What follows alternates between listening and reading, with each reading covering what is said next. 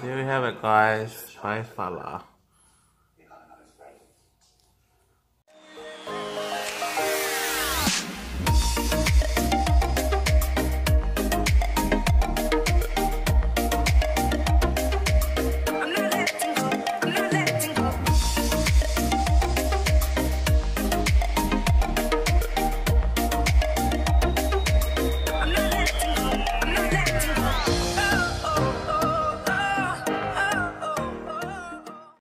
Hey everyone, so welcome to another vlog, cooking vlog. In this vlog I'm going to show you guys how to make By FALA.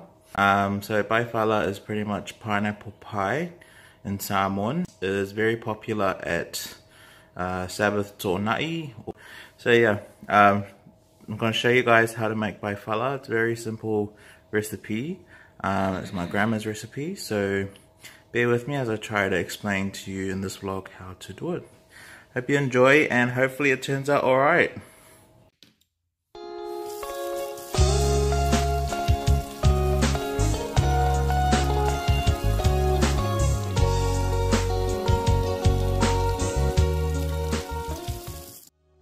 Alright, let's get started. So all the ingredients were purchased at Coles, and these are all cheap ingredients. So normally this dish costs about $20.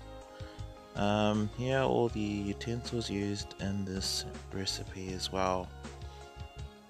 So here we go. First you need 1.5 cups of custard powder, Foster Clark's custard powder, 1 can crushed pineapple, 4 cups of water, 2 cups of milk, 3 cups of sugar, 4 cups of flour, 500 grams of regular spread or butter, and 6 eggs separated. So let's begin. Firstly, you're going to fill up your pot with water. I normally just use tap water because it's going to be boiled anyway over the stove. So you add 4 cups of water into the pot. Turn your pot on to medium heat, and then you're going to boil the water. Once you've done that, you open the can of crushed pineapple, drain the juice, and put your crushed pineapple into the pot while it's boiling. Next, you're going to grab 1 cup of raw sugar, and this will go into the water mix as well. So we're making the custard filling first. Next, you will grab a bowl and mix the custard powder along with the milk. So this will serve as the second half of your filling for the pie. Make sure that you mix well the mix so you don't leave behind any clumps of custard powder. It's very important to do so, otherwise you'll have a very clumpy mix. Once you've allowed the water to boil, you pour the custard milk mix into the pot, and while doing so, stirring at a medium heat. This will allow the custard mix to thicken.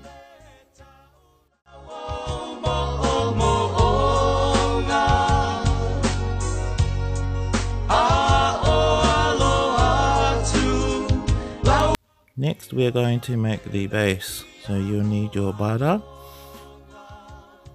So you grab 500 grams of butter, put that into the bowl, and then you will also grab the sugar, the raw sugar, and mix that in. So it's important that you do these two first, otherwise you'll have an interesting base. So mix that well with a wooden spoon until it looks like that, and then you're going to use the eggs and separate them. So it's a skill to have to separate eggs, but it's important that you separate the egg yolk from the white, the egg white. So you put the egg whites in a bowl and put it to the side. You'll use this later. Mix the egg yolks into the sugar and butter, and then once you've done that, you then grab the white plain flour and you add it into the mix. I normally use the first 3 cups of flour to mix well with the wooden spoon, and then I save the last cup of flour for the final mix with the hands. So I use my hands to do so for the last cup of flour. So make sure you pretty much knead the dough right through until it is well mixed, like so. You can tell that it's a good mix when it's not sticking to your hand, so that's a good thing. Once you've done that, you grab your glass cake tray, and then you are going to grease the pan, and just like so. And then grab your dough or your base mix, and then create a base using your hands. Everyone's different, I just do it freelance, but it's up to you how you do it. Then you use a fork and poke holes into the base to allow it to rise.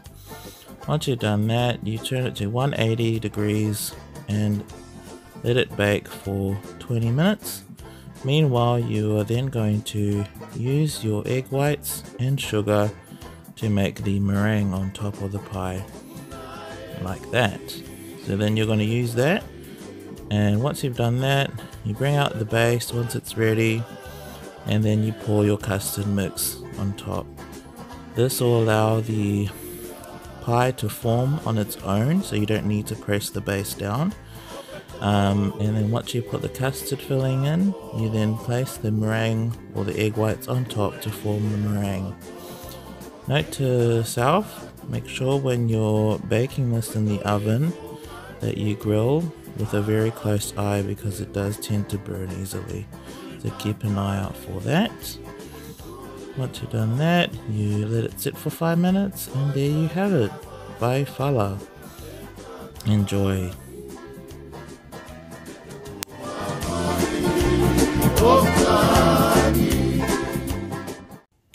So there it is, guys.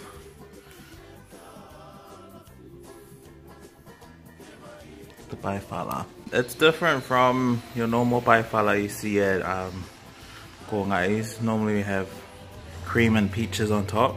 My grandmother, she puts egg whites as a part of her special pie, I guess. So yeah, it's a pineapple pie meringue.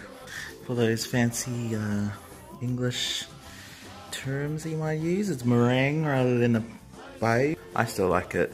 That's the cooking for this week, or the baking. You can always have this as well with cream or ice cream on the side. This is the By FALA, and I'm gonna have some.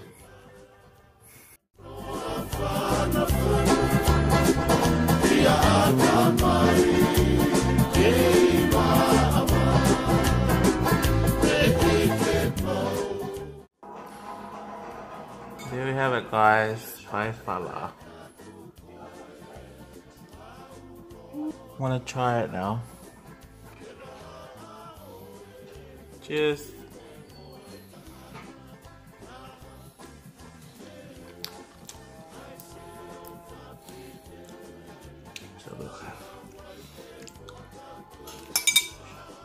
Bye.